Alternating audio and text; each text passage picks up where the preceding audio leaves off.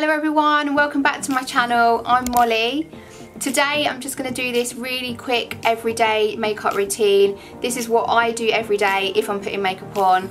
I mean, I don't put makeup on every day, but if I do, then this is what I'll do. You'll have to excuse my terrible skin. It's recovering from a really bad breakout, but I just really wanted to film this video for you guys, so I'm going to go ahead and do it anyway. Before I start anything, I really like to spritz my face and make it really moisturised. I have already cleansed, toned and moisturised my face before I started this routine, but I do then go in and also spray it with this Tarte makeup setting spray. And then I'm just going to put a little bit of this lip balm on my lips as well, just so it soaks in while I'm actually doing the routine. I'll then curl my eyelashes, and I use this Kevyn Aucoin eyelash curler, which I really love. So I've recently been watching this makeup artist on YouTube. I can't remember his name, but I will try and pop it up on screen once I remember later on. But he does the foundation first, and I just really love how it turns out. So I've actually started doing that myself. And the foundation that I use is this Giorgio Armani Luminous Silk, which I know has just been around for years and everyone uses it, but I just really love it, and I've tried to change onto other foundations and I just don't find them as good. It's a really light coverage, but you can also build it up as well so that it looks a little bit more full coverage. I like to just apply it straight on my face just so I don't waste any. And then I use this foundation brush from Makeup Geek. It's called Face Buffer Brush, and I just really love this. It's nothing special, but I just love how it spreads the foundation out and just gives it a really nice light finish. I then do my eyebrows, and I'm still using this Anastasia Beverly Hills Stip Brow Pomade and the little brush, which I've had probably for like 10 years, or not the same pot for 10 years, but I've used this pot for like 10 years, if that makes sense. Yeah, I probably need to try out some new products on my eyebrows. I did try the Refi products on my eyebrows, and I really like the gel, which you'll see later. I do use that, but the actual eyebrow pencil and stuff, I just can't get my head around it. Like, it just doesn't look nice on me, so I just stick with what I know. This is what I've used for years. Probably need to update it, but there you go. So I just brush the eyebrows out, and then I just try to do like really light hair-like strokes. But it's really hard to explain it and do it at the same time, so hopefully I'm explaining this properly, or you can just kind of see what I'm doing. My eyebrows have actually got much fuller over the years. I actually don't thread them anymore, so that might be one reason, and I also use oil on them as well, which I've found has made a massive difference. Every night after I've washed my face, I put oil on my eyebrows, and they've really grown massively. I just pluck, like, any hairs that, once I see that it starts to get a little bit hairy underneath, I just pluck them away. I just find it much nicer. I actually went to get them threaded probably like 3 months ago, and the lady was like, oh, you really need these done, you're gonna love it after I finished threading these. And I looked at it after and I was like, oh my god, like, what have you done to my eyebrows? They just look too perfect. I like them a little bit rough, if that makes sense, like kind of fluffy and natural. Yeah, a little bit natural, not too kind of drawn on. I feel like that drawn on looks really dated. So then for my eyeshadow, I'm using this NARS Assist palette. This is what it looks like. It's really old and I've used it to death. I pretty much use it daily, or if I'm putting makeup on, then I use this palette. So I'm going to go into this shade, not sure what it's called, I think it's called Privilege. Anyway, in the palette it's this one, sorry, this one, and I'm using a Tom Ford brush. This brush is incredible. I would recommend anyone to buy it. I mean, brushes are just brushes, but this one is really amazing. And I just apply the eyeshadow all over my eyelid. I just kind of use this as a bit of a primer, just to kind of set the eyelids so that the rest of the eyeshadow goes on really nicely. I then get this Charlotte Tilbury brush, and I go into this colour, and I start on the inside of my lid in the crease and then work my way out. I then try to pull the eyeshadow up to kind of give it a lifted effect. You don't need too much because you don't want it to look too harsh. And then I'll go in with a slightly darker colour, and I'll just stay closer into the crease, if that makes sense. So I won't spread out as much. Again, starting in the corner.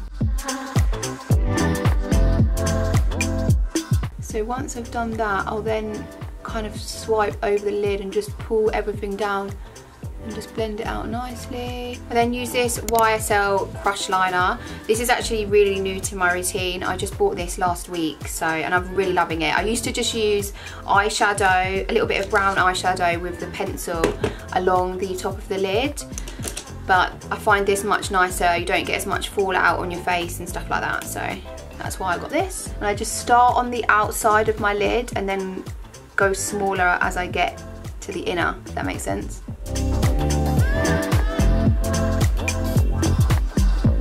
Okay, I might need to grab a bit of a closer mirror because I can't really see what I'm doing in the viewfinder.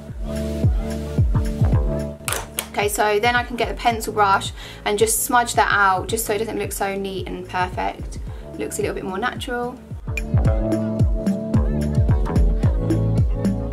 Okay, so that's how it will look. It's not kind of too perfect, it looks quite natural. Then with this Bobbi Brown eyeshadow brush, I'm just going to go into the slightly darker colour and go under my eyes. Okay, so then I'll go back over my foundation again. Just really slightly, not a lot. You literally need one squirt for your whole face. So you just don't want too much, unless you're going kind of out somewhere and you want more full coverage. I just reapply just to catch any fallout from the eyeshadow, make it look really perfect again.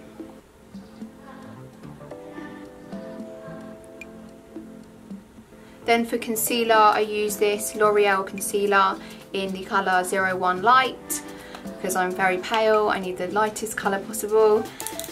This is actually a really cheap concealer, but I find it amazing. Like, I've had some expensive ones that just aren't as good.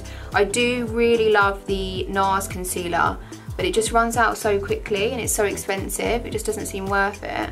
So yeah, with the concealer, obviously I go under my under eyes, which is the most important bit, on my chin, forehead here, and then just anywhere where there's like little spots or anything that I need to cover up.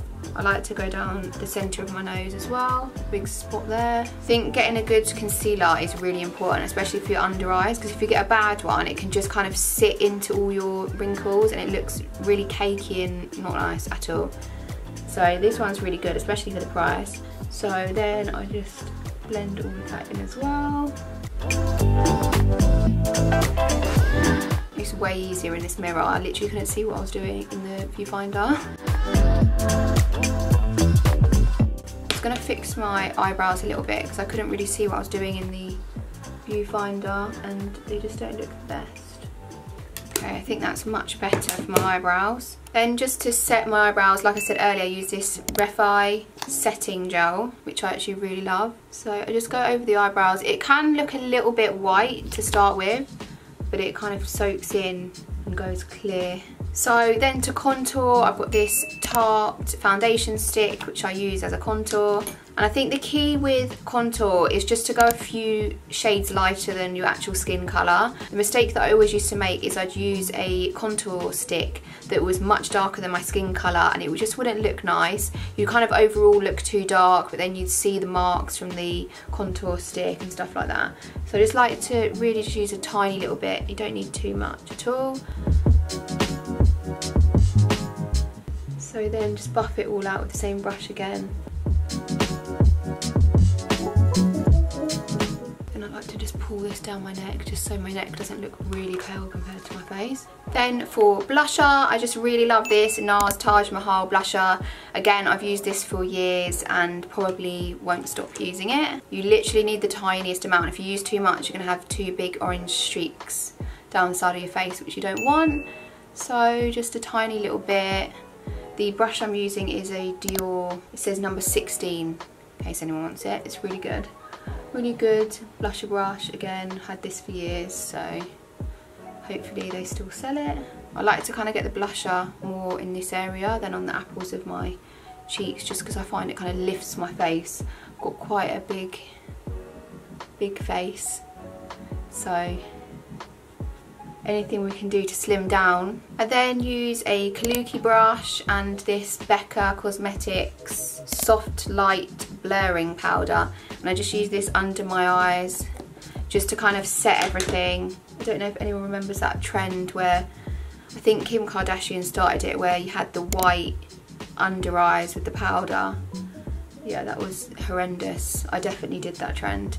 But this one's more of like an orangey colour, so it just kind of sets everything. It looks really natural. Then, not really sure why, but I do my mascara after all that rather than actually with my eyes. So this is a brown mascara that I use. I just find black on me, because I'm quite pale, it just looks really kind of stark. I will use black if I'm going out, like on a night out or something, and I want a kind of glam look, but it just looks a little bit over the top on me for daytime.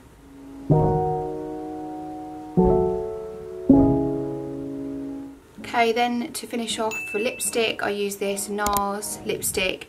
It's called Antia, I think. I think it might have been a limited edition one, but I've just made it last me forever. I really love it because it kind of makes your lips look nice and plump and quite natural. I never sweep my lipstick on. I always dab it on, especially with this one, because the colour can look really strong. I then like to use my finger just to kind of blot it and make it look really nice and natural. As you can see at the moment, it looks a little bit too much for a daytime look, so just use your finger. I'll then go over it with a little bit of NYX lip gloss in the colour Butter Gloss.